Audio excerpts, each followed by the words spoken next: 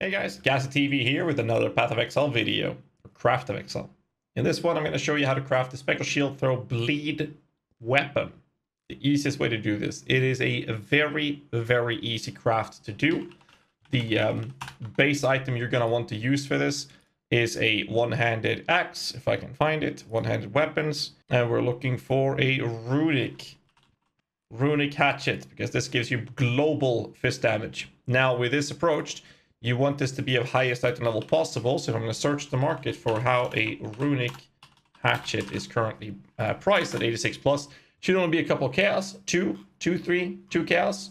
However, you want this with a warlord influence. Obviously, when we're looking at warlord influence, you have to compare it with two different things. First off, this is about 150x, chaos. That's about 1.5x.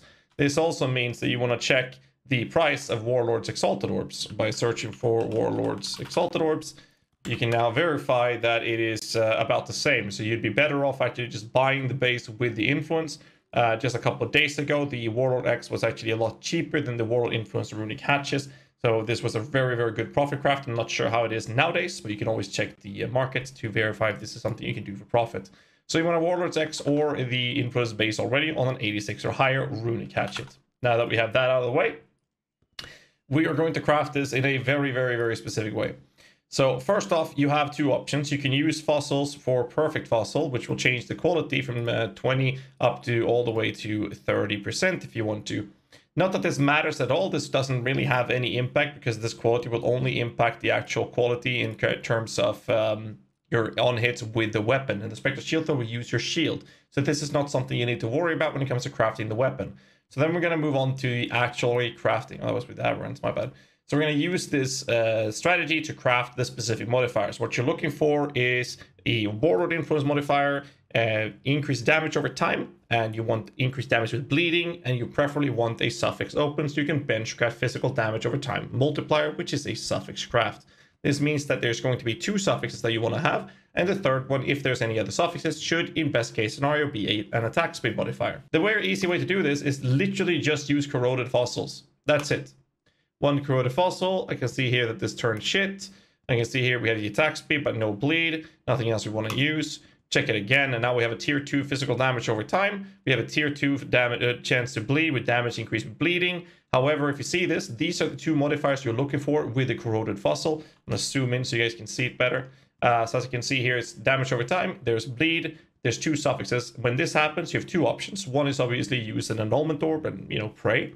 The other is to use a bestiary craft, and the bestiary craft you can use is remove a random suffix and add a new prefix. Since we don't care about the prefixes outside of the damage over time, this is a 2 out of 3 chances to actually make this happen. So if I click this, I now lost the bleed, and I'll have to start over and use the corroded fossils.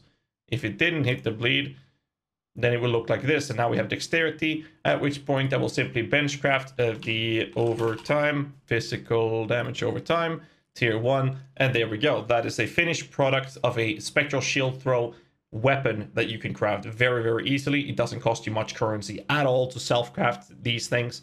And if you want to get really big on this, the dexterity roll in this case, in this example, would be taken away and you'd instead have an attack speed. So just to show you the entire process one more time, we used fossils, corroded fossil, and I'm looking at the modifiers. In this case, we don't have the damage over time. Reroll, reroll. And in this case, we have a tier 3 damage over time with tier 2 bleeding. We even have attack speed, but we have filled suffixes. And if this happens again, go to the beasts, move a suffix, add a prefix. And in this case, we hit it again. And now we put the benchcraft in, we're done. Very, very simple. Now we have damage over time, bleeding damage, attack speed, which is just nice for the shield charge, and then the benchcraft and physical damage over time. It's so easy, I'm going to show you a third time. Corroded fossils. Nothing.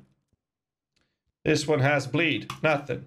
This one has bleed, but not the tier 3 damage over time. Here we go again. Damage over time, tier 3. Tier 3 bleed. 2 open suffixes. Beastcraft. Remove 1.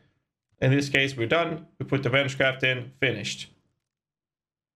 It's so easy. We're going to do it one more time. Corroded fossil. Damage every time warlord. Tier 1. Tier 3 bleed. Suffix needs to get rid of. No, there's actually an open suffix already. We're done. It's so easy to do this. It was so much currency to profit craft these early. I'm not sure how profitable they are now, and probably won't be that profitable after I showed you guys this video, but this is how you craft them, and you can actually just spend some extra modifiers on it. If you want to go crazy and make sure you have higher tier, you can actually do corroded together with sanctified fossils, if I can find it. Higher tiers are more lucky. This means that the mod you get will have a higher chance of being higher tier, which means it's going to be a little bit more pricey. We're rolling this, you can see that we're getting higher tiers in general across the board. Physical damage over time, tier 1, tier 3 bleed. There's an open suffix. We're done. Can do it again. Damage over time, tier 3, bleed tier 2, no open suffix. I'll use a beastcraft over here. I'll open it up. I lost the attack speed, but the weapon's still done by doing this. Done. It's so easy to craft this. Don't use any other strategy. Just go with the corroded fossils. If you want to go crazy trying to push tier 1 or tier 2 rolls, use the sanctified if you want to, but you don't need to. That's how you craft it. Hope you guys had use of this video. Let me know in the comments below if you want to see other crafts like this, if you have any other suggestions or crafts you want me to show, and I'll do so in the videos further down the road. Make sure you hit the like button, subscribe for more content. Until next time, stay safe and keep rocking.